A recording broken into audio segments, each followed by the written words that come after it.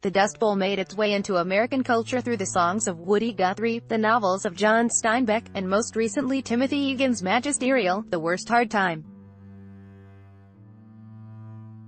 But its hold on our historic imagination was triggered by millions of Dust Bowl refugees who clogged the entrance stations to California for months, altered the demography of the nation, and emptied counties throughout the south-central United States of their farming populations. This article first appeared on Salon. Sponsored. We don't know yet if the Great Burning which is being unleashed on the western United States will reach, or even exceed, the disruptive impact of the great droughts and dust storms of the 1930s.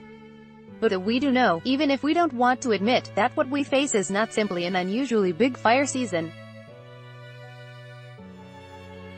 We should think of the more than 100 wildfires raging across the West as part of a single phenomenon, not individual blazes whose cause can be found in a particular lightning strike, match, downed power line or equipment spark.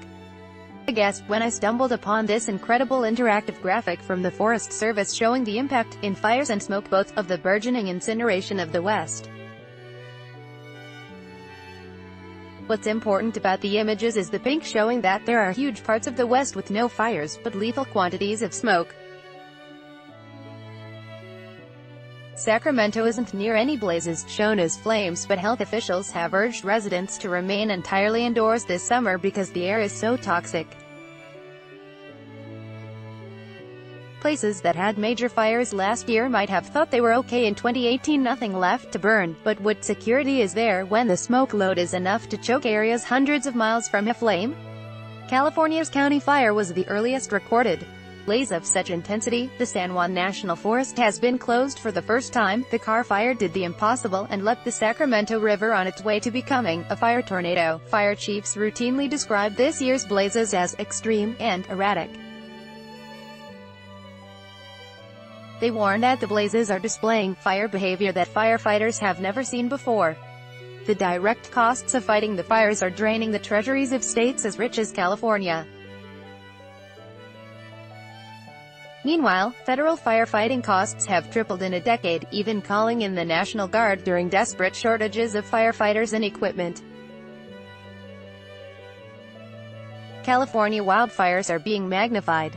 It is being diverted into the Pacific Ocean. Must also tree clear to stop fire from spreading. Donald J.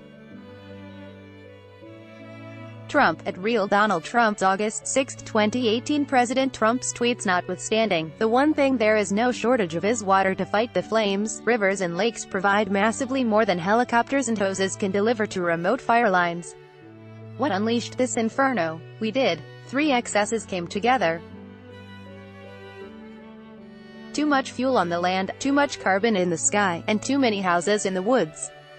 A century of fire suppression, dousing the low-intensity fires that clear out small wood, gas and brush, simply meant that when a fire came, as it always did, it came harder, hotter, and higher. Climate disruption, now working in full force, meant more extreme seasons. Wet years so grass and brush could flourish, droughts to turn them into tinder, and hotter summers to prime them to explode at the first spark. Finally, as populations moved away from urban areas, more and more homes were built in harm's way. Once compact western towns sprawled deep into the woods. Any major wildfire now threatens not 2 or 3 but hundreds of homes. So what does this new normal mean? The rural, small-town West has boomed by growth driven by retirees, tourists, recreation and outdoor lovers. But the outdoor, healthy lifestyle desired by the drive west now stands in question as rafting companies cancel float trips, the Oregon Shakespeare Festival shuts down its open-air theater, gas masks spring up on the streets of outdoor meccas, well-established bakeries in Napa County can't afford sugar and flour, and for sale signs go up on the homes retirees chose for clean air and good weather. We don't yet have a Dust Bowl scale of outmigration. We could. In the 1930s, the Roosevelt administration arrived too late to prevent the catastrophe. It intervened quickly. By 1938, its soil conservation measures had dramatically reduced the dust storms and soil loss. The Trump administration is not even thinking seriously about the Great Burning, it rather seeks to make at least one of its sources, climate change, much worse. Governor Jerry Brown must allow the free flow of the vast amounts of water coming from the north and foolishly being diverted into the Pacific Ocean. Can be used for fires, farming and everything else.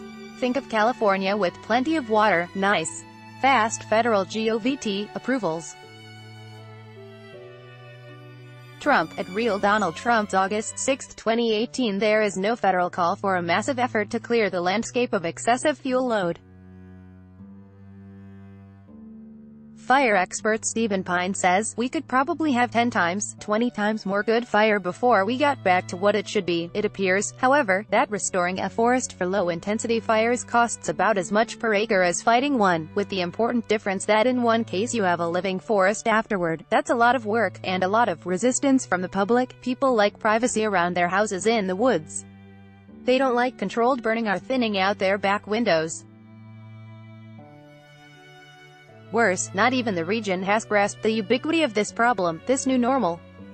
It doesn't have a name. I borrowed The Great Burning from the Book of Revelations.